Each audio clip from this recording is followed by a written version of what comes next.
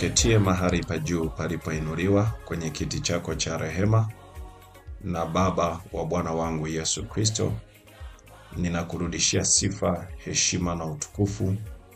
Mungu uliyetujalia neema ya kuiona Jumatatu ya leo, Mungu uliyetupa nafasi nyingine tukaweze kukutumikia Bwana, Mungu uliyetupa neema ya nguvu nyingine ili Baba tukaweze kutumikia. Baba, ninakutukuza na kulihimidi jina lako, maana wewe ndiye Mungu wetu, wewe ndiye Baba yetu, wewe ndiye ngome na kimbilio letu, wala hatuna mwingine. Asante Mungu mwema ambaye umetulinda juma lote lililopita. Umetulinda na umetukirimia neema siku hii ya leo. Ni huruma zako Bwana ya kwamba hatuangamii, kwa kuwa rehema zako ni mpya kila siku asubuhi. Na hata siku nzuri ya leo tunaziona rehema zako Mungu kwa upya kabisa, katika jina la Yesu Kristo wa Nazareti. Baba, ninakurudishia sifa, heshima na utukufu. Asante Baba yangu na Mungu wangu, kwa sababu ya nguvu zako ambazo zinatenda kazi kwenye maisha yetu. Ninaomba wakati huu tunapoenda kusikiza neno lako la kinabii, naomba Roho Mtakatifu ukatufunulie akili zetu tukaweze kuelewa na maandiko. Bwana, ninaomba ukatuhudumia kwa namna ya kipekee katika jina la Yesu Kristo wa Nazareti le hai. Karibu Roho Mtakatifu sasa ukaweze kusema nasi Bwana, katika jina la Yesu. Amen. Pendo mwana Mungu, kwanza ninapenda kumtukuza Mungu wa mbinguni kwa jinsi ambavyo Mungu ameendelea kutusaidia kwa namna ya kipekee, na atukuzwe Mungu kwa kweli ambaye anatupigania na kutuwezesha katika mambo yote kwa sababu ya mkono wake wenye nguvu. Majira haya ninataka niendelee katika kile ambacho nimekuwa nikijifunza na wewe kwa habari ya huduma ya uinjilisti. Nikazungumza kwamba Mungu anatutaka sisi tuhudumu katika huduma hii ya uinjilisti kwa sababu maalum. Nikasema sababu mojawapo ni kwa sababu Mungu hatamani kuona mtu awaye yote anapotea.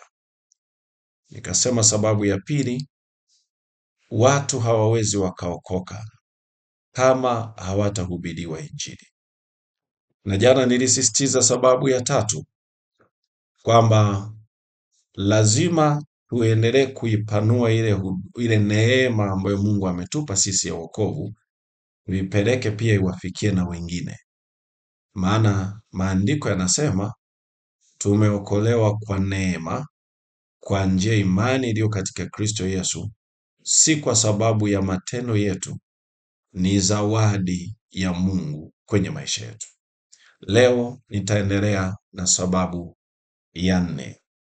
Sababu ya 4 kwa nini ni muhimu sisi tukaendelea kushiriki kuhubiri Injili ya Bwana wetu Yesu Kristo, kwa sababu mavuno ni mengi sana, ila watendakazi ni wachache mno. Wakati mwingine unaweza usiamini neno hili, lakini ni uhalisia halisi kabisa ambao upo. Mathayo sura 9, Mathayo sura 9, kianza kusoma kuanzia mstari wa 35 mpaka wa 38, maandiko matakatifu yanasema, naye Yesu alikuwa akizunguka katika miji yote na vijiji, akifundisha katika masinagogi yao na kuihubiri habari njema ya ufalme, na kuponya magonjwa yote na udhaifu wa kila aina. Alipowaona makutano, aliwahurumia, kwa sababu walikuwa wamechoka na kutawanyika kama kondoo wasio na mchungaji. Ndipo alipowaambia wanafunzi wake, mavuno ni mengi, lakini watenda kazi ni wachache. Basi mwombeni Bwana wa mavuno apeleke watenda kazi katika mavuno yake. Pendo mwana wa Mungu, si rahisi kuelewa kwamba mavuno ni mengi katika mazingira tunayoyaishi. Si wengi, si wengi wanajua, si wengi kabisa wanajua hili. Wengi wetu tumechukulia swala la kupeleka injili kama jambo la kawaida, na wengi hatuna mzigo. Hii ni bahati mbaya sana kuisema kwa ajili ya kanisa.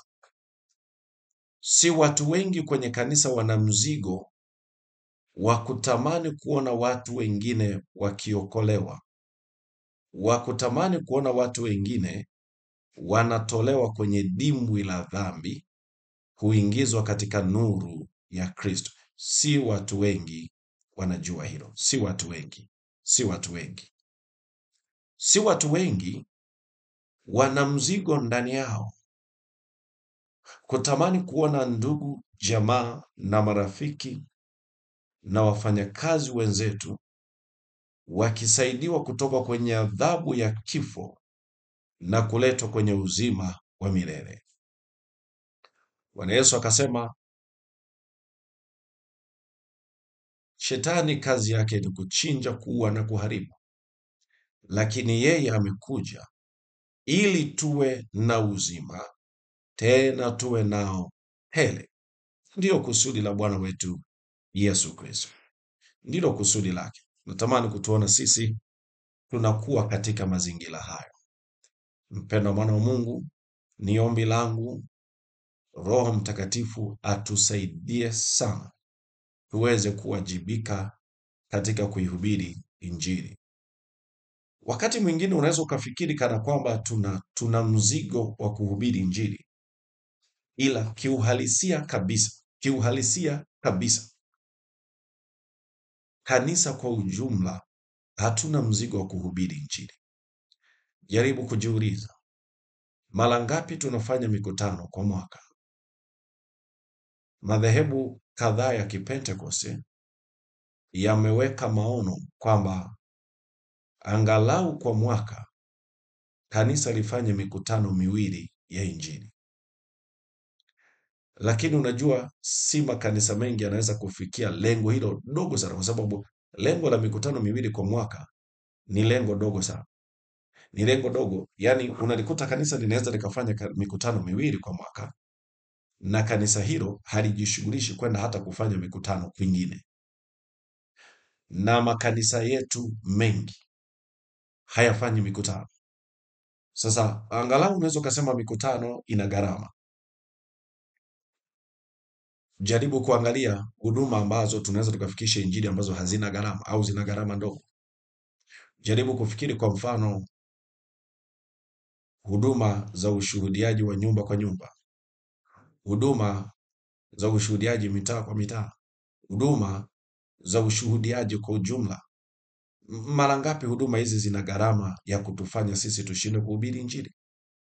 Gharama yake ni ndogo sana. Utakuja kugundua kwamba gharama yake kubwa ni utashi wa mtu. Na hiki ndicho ninachojifunza kwenye kanisa letu la siku za mwisho, kwamba watu hawana nia ya kutaka kumshuhudia Yesu kwa wanadamu. Hawana nia. Makanisa yetu mengi hayana dhamira hiyo.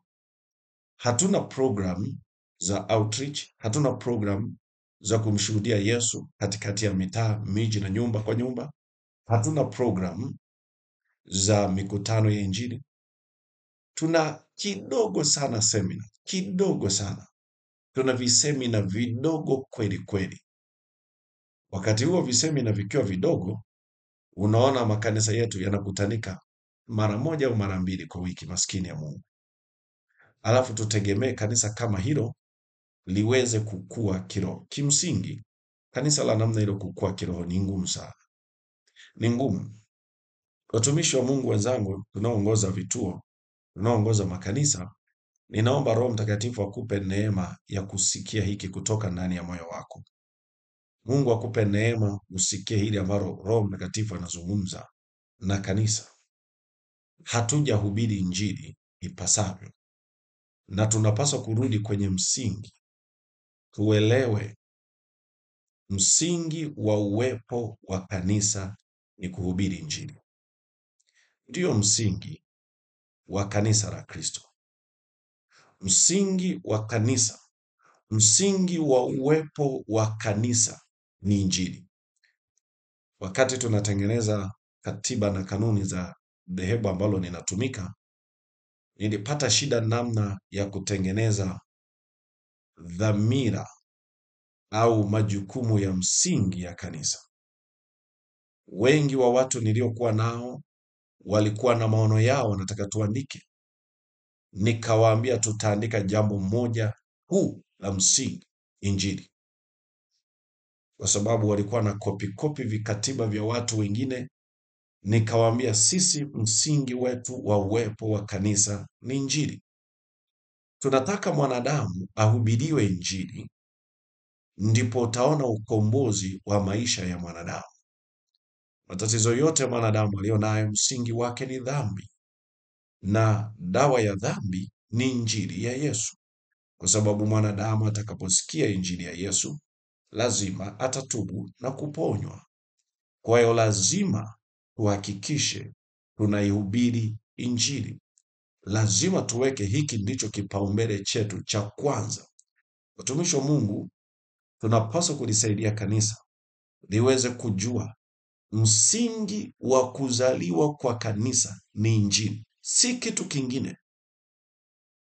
Si kujenga mashule, si kujenga vituo vya afya, ambavyo sio vitu vibaya, lakini msingi wa kanisa ni Injili.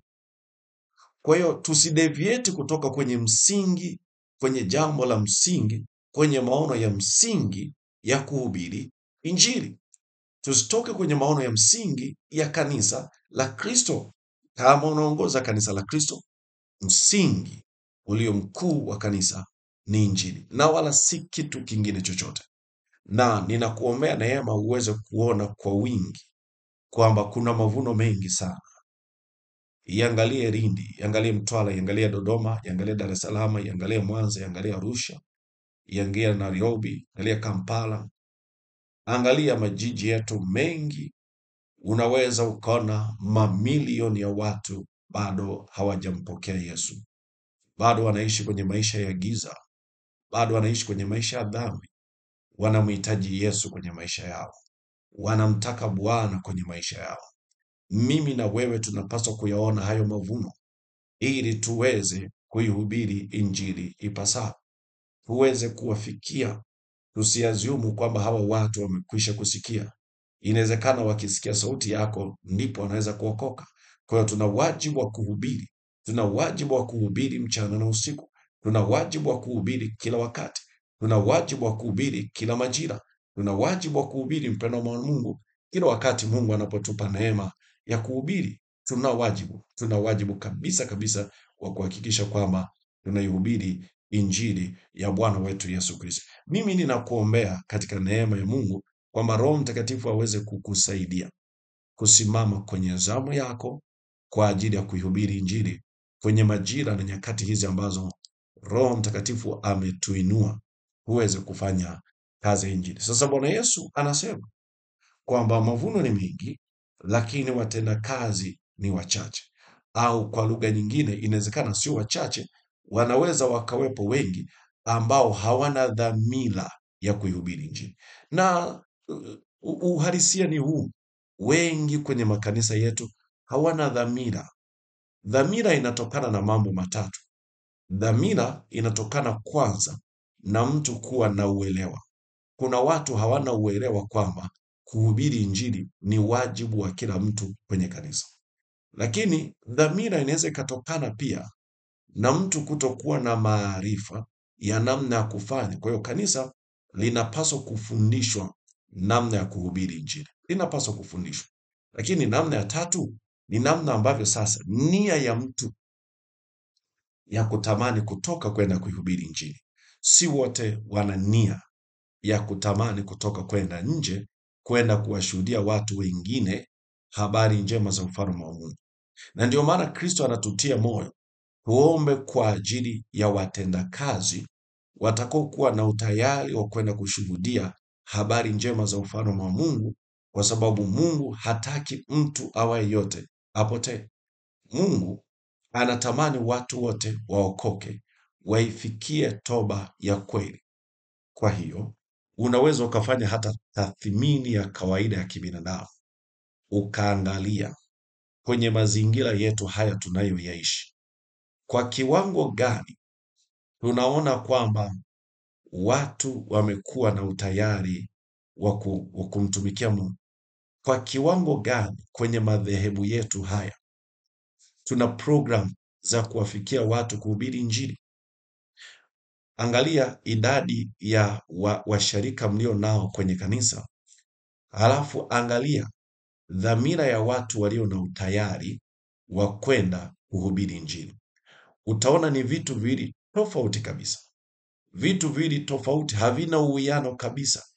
Kanisa linaweza likawa na watu 200, lakini tukisema twende tukahubiri Injili mitaani, unaweza ukamkuta mchungaji na mwinjilisti peke yao ndio wanabaki. Basi kidogo wakitokea, wanaweza wakatokea wazee wa kanisa mmoja wawili hivi, wanajivutavuta. Hii ni hasara kubwa sana kwenye kanisa la Kristo la siku zetu za mwisho. Tunapaswa kutengeneza wazee wa kanisa walio tayari kwenda kuhubiri Injili. Tunapaswa kutengeneza wanakwaya walio tayari kwenda kuhubiri Injili. Tunapaswa kutengeneza praise team, vikundi hivi vya kusifu na kuabudu vilivyo na utayari wa kwenda kuhubiri Injili. Tunapaswa kutengeneza idara za akina mama zilio na utayari wa kwenda kuhubiri Injili. Tunapaswa kutengeneza makundi ya namna hiyo. Tunapaswa kutengeneza huwa ninaona namna ambavyo baadhi ya makundi yetu yanavyoweza kutamani kufanya huduma zao, lakini linapokuja swala la uinjilisti, unaona jinsi wanavyokaa kurudi nyuma. Kweli wanaimba vizuri kabisa, wanaimba vizuri, lakini mwambie twende sasa tukashuhudie watu waweze kuokolewa, hana ujasiri, hana kabisa ujasiri. Unakuta hata maisha yake hayana ushuhuda mitaani. Kwa wakati mwingine hata yeye mwenyewe anaona ni aibu kwenda mitaani, kwenda kushuhudia kwa sababu ya tabia yake yeye binafsi. Kwa hiyo mpendo mwana Mungu, Roho Mtakatifu anatuita kwenye ushirika huu tuweze kushiriki kuhubiri habari njema za ufalme wa mbinguni. Sijajua ni kwa kiwango gani unafahamu kwamba mavuno ni mengi, na hii hahitaji ufahamu mkubwa sana. Jaribu kuangalia mazingira ya watu wanaokuzunguka. Wangapi wanaenda makanisani? Wangapi wanaenda makanisani na wameokoka? Utakuja kugundua ni idadi ya watu wachache sana ambao wameokoka na wako tayari kumtumikia Mungu. Ni watu wachache sana. Kwa hiyo unaweza ukaona kwamba mavuno ni mengi. Sasa ni shauku ya moyo wangu uweze kuwa na ufahamu ya kwamba mavuno ni mengi, lakini ujiulize wewe mwenyewe, una utayari kwa ajili ya kumvunia Mungu matunda? Una utayari kuwa sehemu ya watendakazi? Una utayari ya kuwa sehemu ya wavunaji? Una utayari tuingie mijini na vijijini tuwe wavunaji, kwa sababu tumegundua mavuno ni mengi. Mavuno ni mengi sio mjini tu, mavuno ni mengi hata vijijini. Mavuno ni mengi kila mahali. Kila mahali mpendwa, mavuno yamejaa. Mavuno ni mengi mno. Shida ni kwamba watendakazi ni wachache. Watendakazi ni wachache. Ninatamani Mungu atusaidie, ainue watendakazi, tusambae, twende. Kama ni Songea, kama ni Mbinga, kama ni Tunduma, kama ni wapi, Mungu anatamani kuinua watendakazi watakuwa kuwa tayari kwenda maeneo ya mijini na vijijini, kwenda kuihubiri Injili ya Bwana wetu Yesu Kristo. Mungu anatamani sana kuinua wanawake na wanaume kwenye kizazi chetu hiki cha siku za mwisho, tuweze kuihubiri Injili, tuweze kumvunia matunda. Tulivyokuwa tunaanza mwaka huu, nikasema hivi, tukiweka lengo angalau kila mtu mmoja akaleta mtu kwa Yesu, maana yake tunapoenda kukamilisha mwaka huu tutakuwa na matunda mengi ambayo tutakuwa tumelea kwenye madhehebu yetu na makanisa yetu. Kila mmoja akiweka dhamira hiyo, tunaweza tukawa na matunda ya kutosha sana. Kama tukipata watu 10 kwenye kanisa ambao wana utayari wa kuhubiri Injili, maana yake tuna mavuno 10 mwaka huu. Na Biblia inasema mtu mmoja tu anapokuwa ameokoka, mbingu huwa zinafurahi, mbingu huwa zinasherekea, mbingu huwa zinafurahi kwa ajili ya mtu mmoja anapookoka. Ndio maana nikasema tuweke dhamira, kila mmoja wetu aliyezaliwa mara ya pili. Ninazungumza kwa ajili ya mtu aliyezaliwa mara ya pili kwenye makanisa yetu. Kila mmoja wetu aweke dhamira kwamba mwaka huu, Mungu, ninatamani nikuletee tunda moja, niweze kukuvunia matunda, angalau tunda moja tu, angalau tunda moja tu, tuweze kumletea Bwana matunda. Hii itakuwa ni jambo ambalo litamletea Mungu utukufu kwa kiwango kikubwa sana kwenye maisha yetu. Kitakuwa kimemletea Mungu utukufu kwa kiwango kisichokuwa cha kawaida katika kumtumikia Mungu. Kwa hiyo ninakuombea mpendwa mwana wa Mungu kwamba uweze kujipanga kwa namna ya kipekee mwaka huu, ukamvunie Yesu matunda. Sijui kama uko tayari kwa ajili ya kazi. Ninatamani sana leo niombe kwa ajili ya mtu ambaye anatamani mwaka huu awe mshuhudiaji mzuri, amvunie Yesu angalau tunda moja. Awe mshuhudiaji mzuri, amvunie Yesu angalau tunda moja tu, tunda moja tu. Uweke kumbukumbu mbele ya kiti cha enzi kwamba Mungu, mwaka huu 2024 nilikuwa sijui kuhubiri Injili, lakini nimekuletea tunda moja. Nimezingatia sauti yako uliyozungumza na mimi miezi miwili sasa. Ninatamani sasa kukuvunia matunda. Hebu weka nia hiyo, weka dhamira hiyo, alafu twende tukamwambie Mungu aweze kutusaidia kwa habari ya huduma hii na karama hii ya kumvunia Yesu matunda. Maana anasema mavuno ni mengi, lakini watenda kazi ni wachache. Na anasema tumuombe Bwana mavuno ainue watenda kazi kwenye shamba lake, kwamba wawe na utayari kwenda kuvuna na kumletea Mungu matunda. Hebu acha niombe kwa ajili yako, lakini pia ninatamani kuomba na mtu mmoja ambaye inawezekana anatamani leo kumpokea Yesu awe Bwana na Mwokozi wa maisha yake. Hebu sema sala hii pamoja nami. Sema: Bwana Yesu, mimi ni mwenye dhambi, ninaomba unihurumie. Nimekutenda dhambi wewe peke yako, nikastahili hukumu yako. Lakini siku nzuri ya leo nimesikia sauti yako Bwana. Ninaomba unisamehe uovu wangu wote katika jina la Yesu Kristo. Bwana, ninaomba unirehemu kwa damu ya mwana kondoo, unitakase roho yangu, nafsi yangu na mwili wangu katika jina la Yesu, katika jina la Yesu. Lakini wewe pia ambao unatamani Mungu aweze kukutumia mwaka huu, hebu weka mkono wako kifuani ninapoenda kuomba kwa ajili yako. Baba na Mungu mwema, Baba wa Bwana wetu Yesu Kristo, ninakushukuru kwa kuwa wewe ni mwema, kwa maana fadhili zako ni za milele. Ninakushukuru Mungu wa mbinguni kwa sababu ya mkono wako wenye nguvu na wa rehema ambao umekuwa juu yetu katika jina la Yesu. Asante kwa ajili ya mtoto wako huyu ambaye amekubali kukupokea Yesu uwe Bwana na Mwokozi wa maisha yake. Baba, ninamdhabihu mikononi mwako. Ninamwombea neema ya kusimama imara kwenye wokovu. Ninamwombea neema, Mungu, pamoja na mtoto wako huyu ambaye amekubali kukutumikia wewe, amekubali kukuvunia wewe matunda. Baba na Mungu wangu, ninaomba neema yako iwe juu yake katika jina la Yesu. Aweze kukuvunia matunda, aweze kukuvunia matunda katika jina la Yesu Kristo wa Nazareti. Roho Mtakatifu, ninaomba ukamsaidie kila mmoja wetu tuweze kukuletea matunda Bwana katika mwaka huu. Achilia shauku ndani ya kuwa washuhudiaji, tuwe na utayari kwenda maeneo mbalimbali kukushuhudia Injili yako katika jina la Yesu. Maana Injili ni uwezo wako Mungu uletao wokovu kwa kila amini, kwa Myahudi kwanza na kwa Myunani pia, kwa Wasukuma, kwa Wabena, kwa Wamwela, kwa Wamakonde, kwa kila kabila. Injili ni uwezo wako Mungu uletao wokovu kwa kila amini.